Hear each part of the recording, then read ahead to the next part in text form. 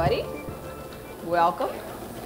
We are going to talk a little bit about machine embroidery and lots of different options for machine embroidery, from small areas to big areas, color screens, not color screens, on-screen editing, not on-screen editing. So it just kind of depends where you want to go and how much money you want to spend, obviously.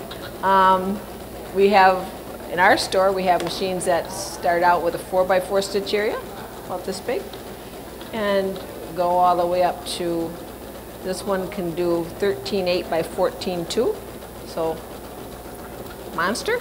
This hoop is a 8x14 inch hoop.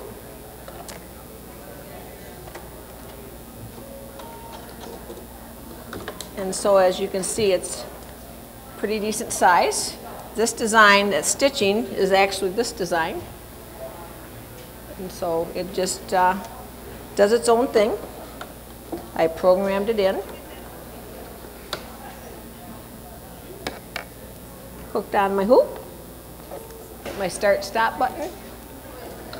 Drops down, cuts my thread, and away she goes. And she knows where she's going.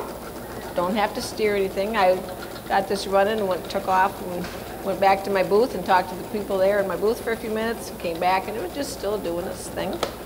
This particular design has 27,870 stitches in it. My machine's going to stitch it in a little over an hour's time. I can slow the speed down, and most machines have this button that you can slow your machine down. So now this design says it's going to take 2 hours and 43 minutes. So probably not the best thing in the world to have your machine running really slow, unless you're having, in my booth I had it running really slow so I didn't have to change my samples out so often, you know. But it's kind of nice just to be able to change my speed. Just let it get rip snorting and let it do its thing.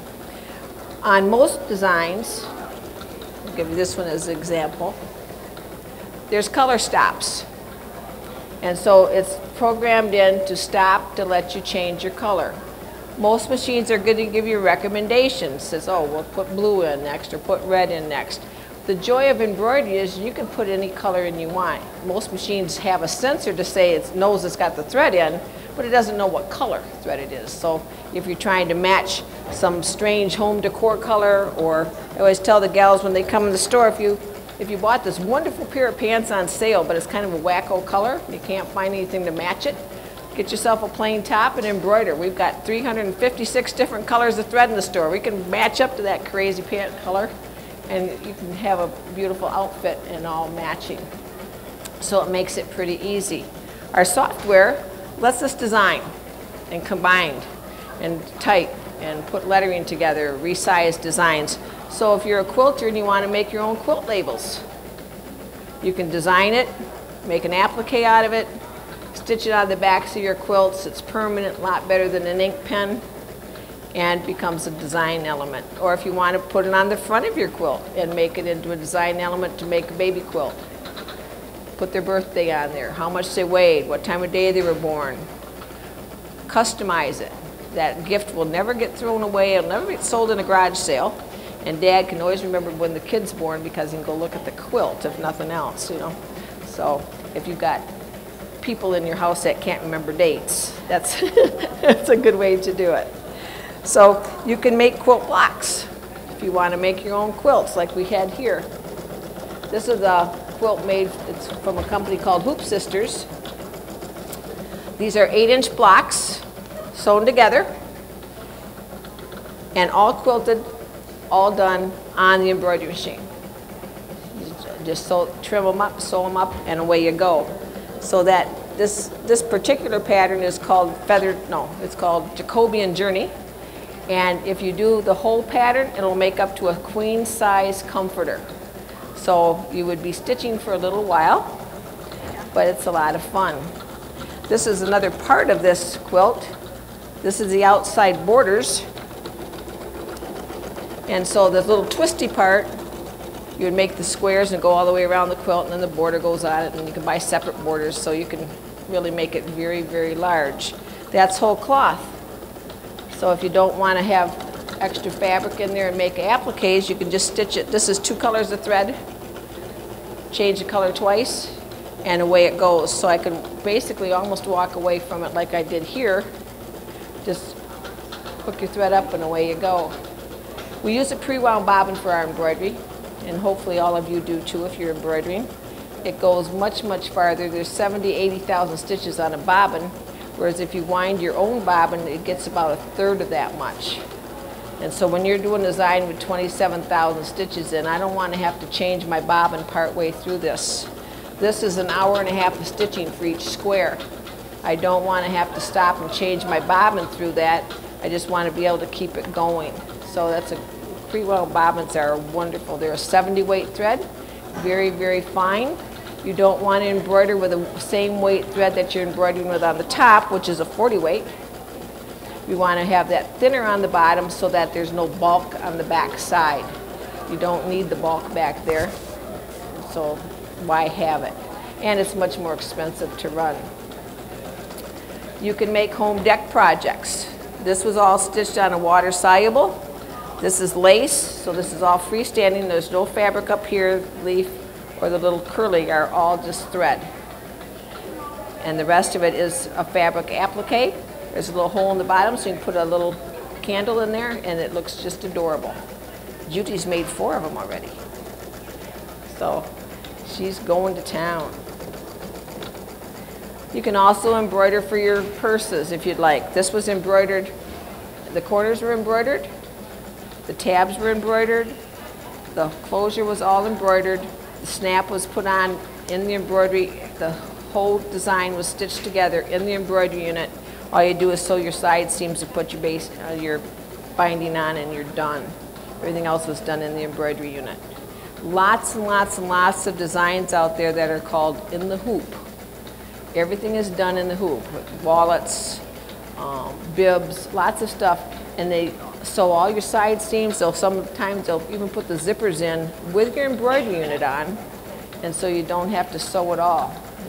So that's a cheater's way of doing it, but it's a fun way to do it. And if you're zipper challenged, it's nice to have your embroidery unit do it instead of having to try and get your zippers in on your own. You can also take a sweatshirt and do a makeover. This particular one, I created the circles in my software using my decorative stitches, and then I combined them together to create a whole bunch of new looks. I cut the sleeve apart and stitched down the sleeve, cut the bands off, and just made a whole new look. I'm not a big sweatshirt wearer, but I would wear a jacket. So that's just kind of a fun way to redo. The other thing with embroidery is you can always cover up a stain. You know, if you got a stained pair of pants or a stained blouse, and if it's, unless it's over the headlights, you know, you can put an embroidery design on it and just cover up the mess and keep on wearing it. Got that good recycle thing going on. Home deck again. This was all programmed in. It looks like our decorative stitches on our sewing machine, but they're a whole lot wider than what our sewing machine will generally do. And so this was 9 panels, all stitched out, sewed together. And so this was, you could make a whole quilt out of this. There was a number of extra designs built in. I just chose to make a pillow.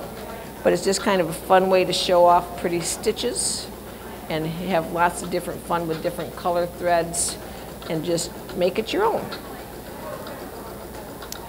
You can make lace, freestanding lace, stitched on a water soluble, rinse it out in the sink, and you have stuff that's freestanding. You can stitch on organza, make freestanding designs on organza.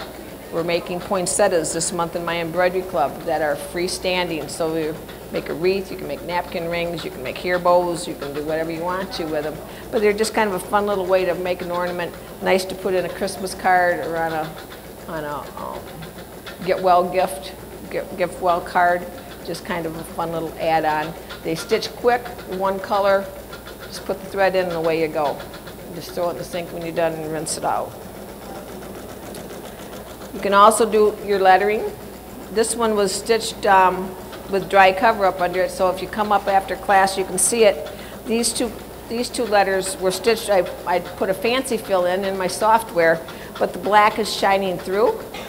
And I put dry cover up down to hide the black from shining through. And it disguises that black from coming up through the back. You can also make placemats.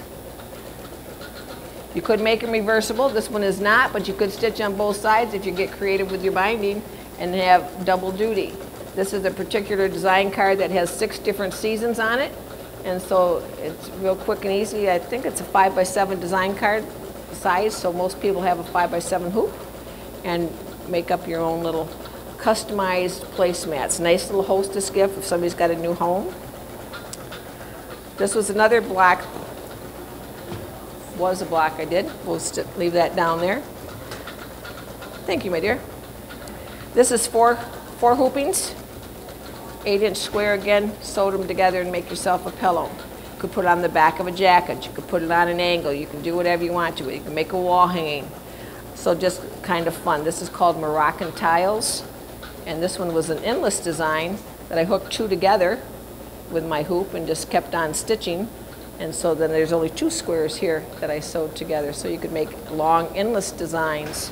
We've got lots of different hoops for our Vikings. We've got magnetic hoops. We've got 3 different endless hoops. So if I want to do the whole bottom edge of a skirt, or if I want to do the bottom edge of or the top edge of a sheet or a pillowcase or something, that makes it very easy just to continually go on and keep going and going and going. My pant leg was 2 hoopings.